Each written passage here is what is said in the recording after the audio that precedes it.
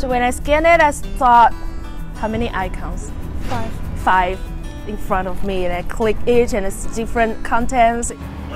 Oh! It's have more fun like that. Link to YouTube.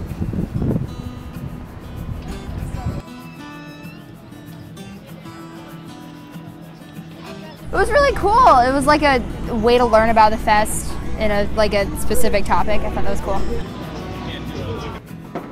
I think it's probably at the early stages of what it could be. I didn't know that True False had been going on for 15 years, so whenever I found that out, that was pretty cool. And like it was kind of cool to see like what the design was a long time ago and like what it is now.